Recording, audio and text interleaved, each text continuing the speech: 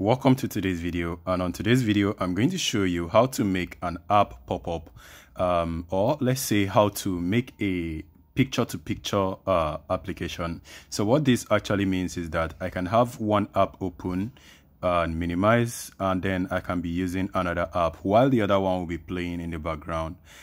So let me show you guys how this works.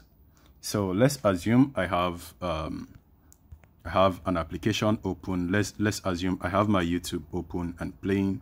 So I have YouTube right here, and let's say I am playing this video, right? So I just pause the video.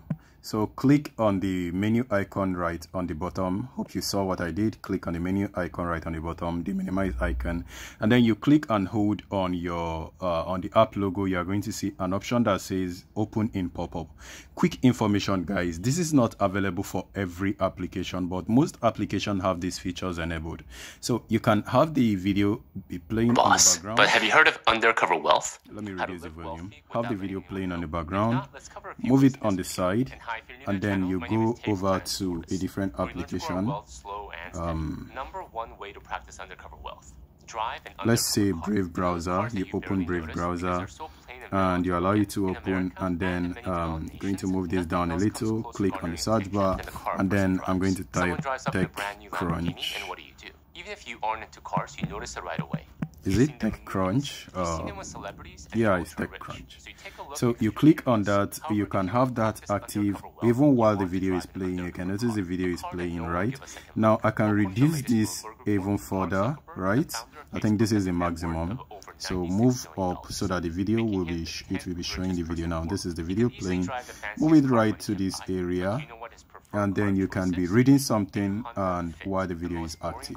So let me pause the video so that you hear my voice properly. So you can be reading something while this video is active. The video can be playing while you read, but I am not the kind of person that can read while I listen to something. I like to listen and then read later because it's actually a distraction.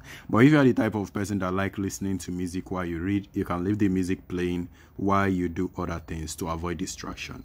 So guys, this is what I want to show you on today's video.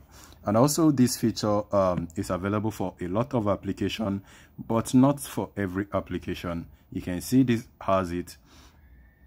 You can do that, right? Reduce it.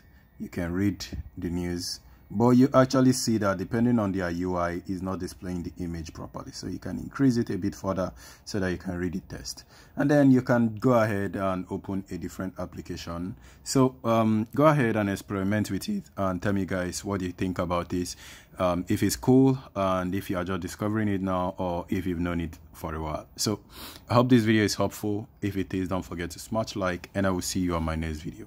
Stay safe and peace.